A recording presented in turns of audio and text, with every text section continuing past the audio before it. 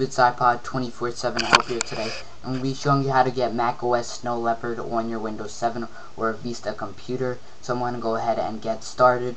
So first off, you're going to need to do some research on your own, checking if your processor is compatible as the Intel virtualization technology. Now that's with Intel processors. Now with AMD processors, I'm not sure how it is. So you need to go do some research. But this will work on an AMD processor, so don't worry about that. So then you're gonna need to download two things. I'm gonna have these links. I'm gonna have the links in the description of this video. You're gonna need to download Virtualbox, which is right here. That's a program to virtualize the system you want to operate. And also you're gonna need to download the Snow Leopard 10.6.1/2, and this is for Intel and AMD, so that's going to be in the link also. And this is a Pirate Bay download, and since you're going to download that, I recommend you guys have uTorrent and get the newest download for uTorrent. After you got all the files done, downloaded right here, Snow Leopard 10.6.2, you're going to get this. After you're done on uTorrent, just take this, just click on it, and it should extract it to your desktop. And right here I have it in a saved folder, so here it is, and it should be an ISO folder, ISO file. So here it says ISO, and now I'm going to show you what to actually do to actually set it up to run Mac OS. So you're going to open up Virtualbox right here, and then I'm going to delete this because this is not how it's going to be. So this is how the Virtualbox is going to look when you first download it. Click new, and then next, and then name it whatever you want to name it, so Mac, and then make sure the operating system is Mac OS X and the version is Mac OS Server. Just hit these two and then hit next, and then you can give it how much RAM you want it to make it a more powerful machine, but I'm going to give it 1 gig of RAM. Then you can right here you're going to make a virtual hard disk. Just click next, then make sure it's VDI, and then hit next again, and make sure it's dynamically allocated, and hit next again. And then you can make how big a hard drive you want it to be. Right here it's set to 20 gigabytes, and that should be enough, and hit next one more time. Hit create, and then create once more, and right here you got your machine. So now you're gonna tap it and then hit tick settings, and go down to system right here. So once again you just hit the machine and go to settings right there, and then go to system, and then you're gonna untick the enable EFI special OSs only. So you're gonna uncheck it, so it should be blank, and then you're gonna go to processor. You can make it more processors if you like, one should be enough. And right here make sure these two are ticked, so make sure they're both enabled, and make sure once more this is unticked, the EFI. So then go down right here to display and give the video memory the maximum, which is 128 megabytes, and enable 3D acceleration, so enable that. Now go down to storage right below it, and right here you should have the SATA controller. Leave that alone, and you're gonna just remove this attachment, and you're gonna hit remove, and now click this disk. Don't click the many disk, but click the one disk right there, add CD DVD device. So you're gonna hit that and then choose disk, and then you're gonna find the ISO file for Snow Leopard 10.6.2 on your desktop or wherever you saved it. Just hit it and hit open, and then press OK. And now you're gonna start the machine. Just take the machine and press start, and right here is Virtualbox running. Now you're gonna hit F8, hit the F8 key, and then when it right next to the boot, you're just gonna go on your keyboard and press space hyphen key V and enter. So it's space hyphen key V and enter, and now it's actually just starting it up. So let it do its thing, and right here we got the setup. So I'm going to use English for main language.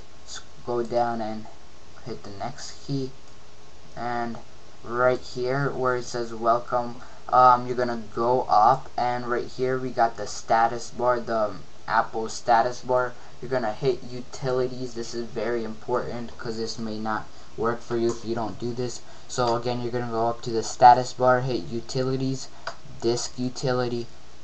Then you're gonna go to the hard drive you have made, 20 gigs or whatever, how much gigs you gave it. Go to erase, so you're gonna tick that and then go to erase right here, and then press erase and hit erase. So it should erase. So it's done, and just exit it out.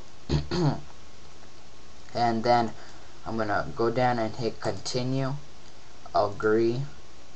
And then if you didn't do this, you would not see the hard drive. So if you didn't do the erase, you would not see anything, and you would not be able to do this. So tap on it and then click continue. Now do not install it. It may not work. So you're gonna first, before you install it, you're gonna click customize, and then you're gonna go and tick the Mac OS X 10.6.2. Make sure that's ticked. Then open this up and make sure it's Chameleon 10.5. So get that, and then go on kernels and get legacy kernel 10.2.0. So get that, and then go down to graphic drivers. Excuse me, I need to get some water. Okay, so then you're gonna go in graphic drivers, graphic drivers, and enable the graphic enabler right here, and then just close that out and make sure you have all this selected, and then hit done, and then press install. So now it should be installing.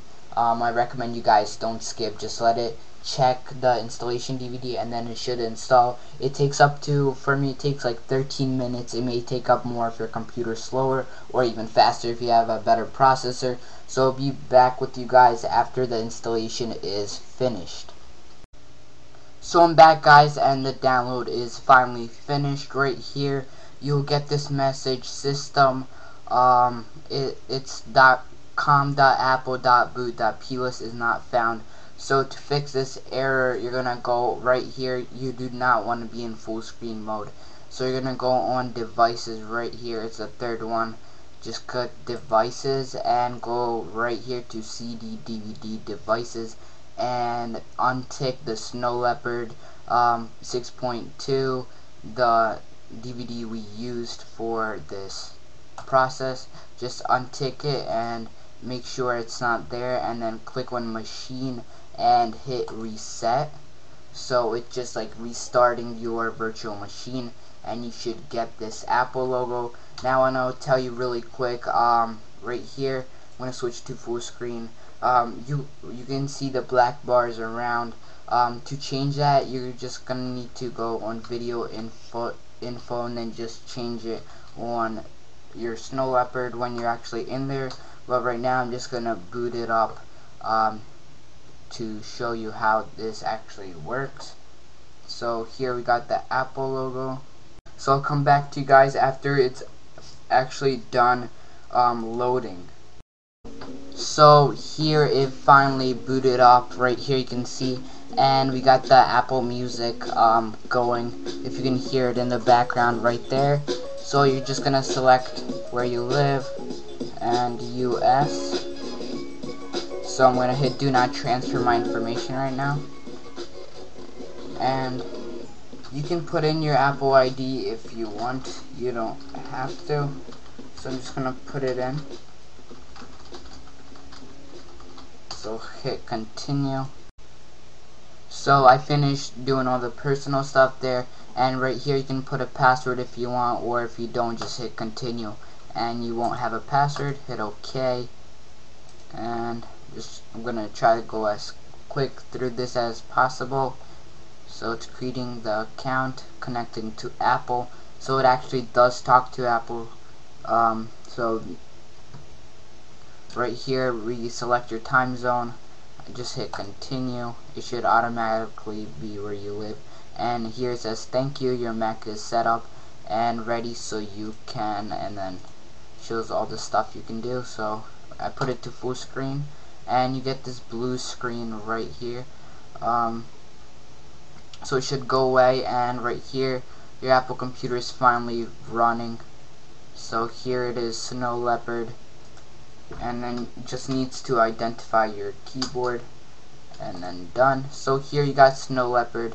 And by the way, do not do the software update, because you cannot update it. It's just gonna crash, or your thing's just gonna corrupt, and then you're not gonna be able to use this thing we have done. So you do not click the software update, and you cannot use About This Mac. So if you click on it, the screen, it just turns blue like this, and then just goes back, so you can't use that. But everything else, it works. Right here, I'm gonna log out, for instance. Everything's running like Snow Leopard, and right here you can see the account. And so here it is. And by the way, if you wanna go into full screen, just go to view and switch to full screen. So that's about it for this guide, guys, and thanks for watching this video. Thank you for watching it, and tell me if you have any questions down below. Tell me if you have any problems, if you're experiencing any problems with this, and any questions, just leave it down in the comments below.